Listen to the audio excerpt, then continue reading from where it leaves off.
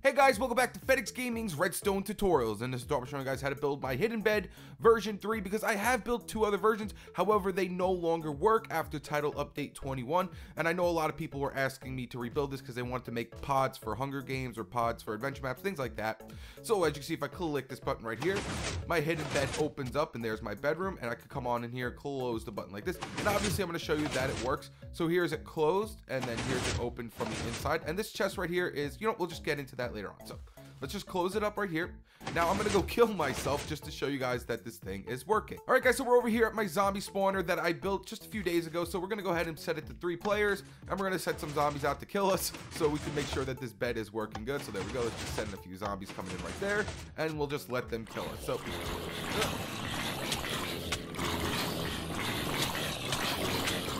and there we go, we're dead. Respawn.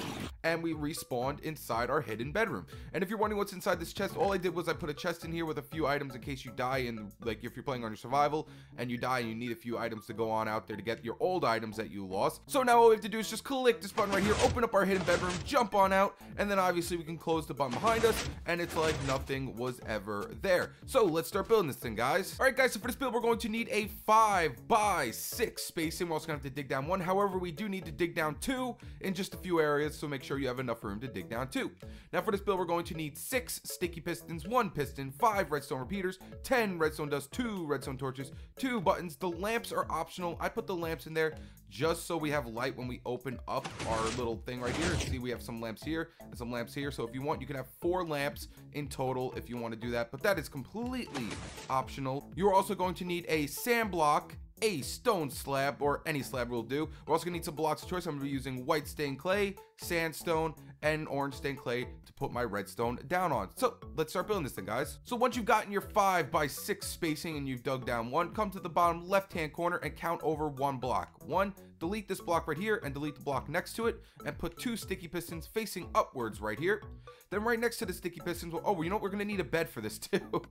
You're going to need a bed for this as well. So take out your bed, and then right next to these sticky pistons we're gonna go ahead and put a bed like that. Next, what we're gonna do is come over here on the other side of the bed, delete these 2 blocks right here, and delete the 2 blocks underneath the bed.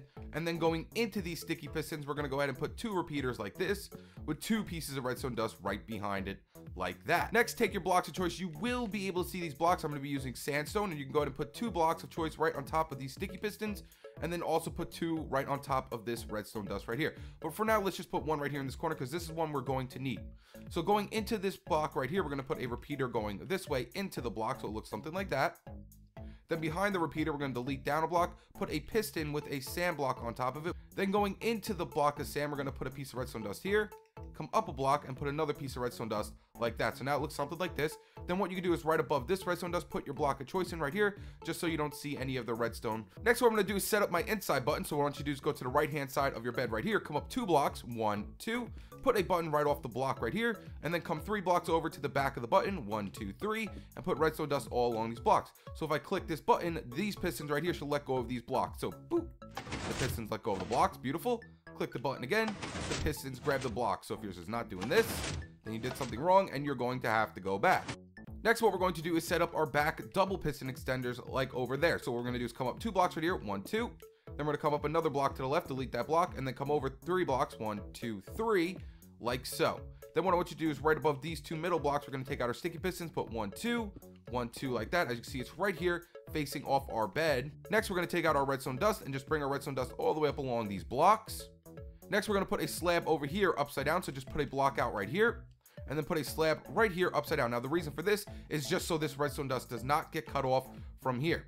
Then coming out of this block of redstone dust, we're going to put a repeater going this way off our slab on 2 ticks delay with a block in front of it, and then a torch off the block. Now if you want to, you will be able to see this block, so I highly recommend using a block of choice here, and then put your torch like that. And we're going to do the same thing on this side. However, we don't need to use a slab.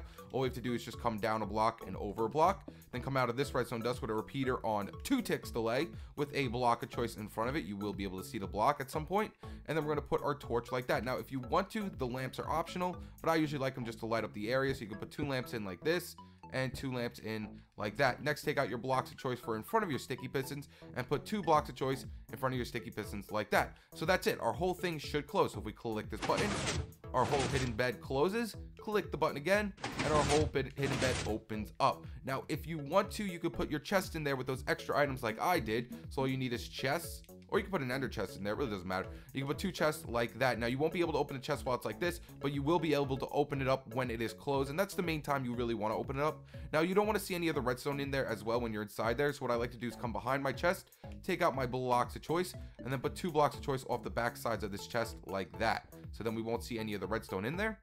Then off the left hand side, we need this block right here, so when we die, we spawn right here, and then we could jump out. So make sure you have this spot right here opened up. We can go ahead and put some blocks of choice right here as well. There we go. I just want to hide everything so we don't have to see all the ugly stuff. So then on this side, what we're going to do is just come up some blocks right here, some blocks like that. So when we click the button, it's closed right now. So then just take out your top blocks of choice, however you're making this. We're going to put some blocks in here, some blocks in there, and then we're going to put some blocks right above this area too, so we don't see any of this. There we go. And then we click the, oh, we have to do over here as well. Sorry. Got to put some blocks in here. There we go. Oh, you know what? We can put our outside button too. Now, I'll show you how to move your button in a second, but let's just put our outside button so I don't have to keep going on the inside to open up. So just put a block right here real quick and a button just to open it up from the outside. Let me get these buttons right here. There we go. Boop. So now it opens up from the outside. And then when we walk in right here, we just want to hide all this stuff in here. There we go. We don't want to see any of that. Now, if you want to, you could put a secret room here. If you really want to, you can have a secret room right here. However, what I do is I just like closing it all the way up like this. But if you want to, if you really want to, you can have an extra room inside your secret bed area like this. It looks like this during the preview.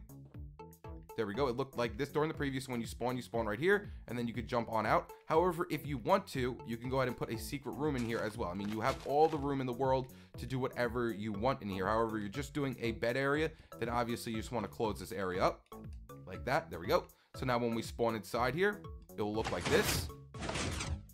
And then when we click the button again, it opens up. We can jump on out of our secret bedroom and then close it up from this side as well. And let me just, this looks really derpy over here. So let me just clean this up real quick. There we go. Now, if you want to move your button on here, now this does matter. This does matter. If you want to move your button, because you got to remember, you can only go out 15 redstone dust. And normally what you have to do is add a repeater like this. However, you can't do that here. If you add 1 repeater to this redstone dust, it will break it. See, look, if I put a block and then a repeater and click the button, it opens up fine. But then when I click it to close it, it does that. See how it did that? We don't want that happening. So you can't use a repeater here or else it will break it. So the only way around this is you have to use a sticky piston and a redstone block. So if you want to move your button or put it somewhere else, you're going to have to put a sticky piston like this with a redstone block. Because if you put power to the sticky piston with a redstone block, it will close it. See how it closed it? And then we click it again and it opens up. So now if you want to move your button or put another input into something, because like I said, you can't put a repeater into it. So if you want to use a different type of input, you have to do this. So now look, see if I move this over here, and let's say I want to put a repeater into it too, like that. No, stop putting redstone blocks down. I want to put a repeater into it like that. It will work just fine. See? Boop. Closes fine. And opens up fine. So just keep that in mind. You can't have a repeater going right into the redstone dust or it will not work. So there you guys go. That's how you build my hidden bed version 3, because the other 2 are broken. If you enjoyed this video, make sure to leave it a like and subscribe to tune for my newest videos. All right, guys. Peace.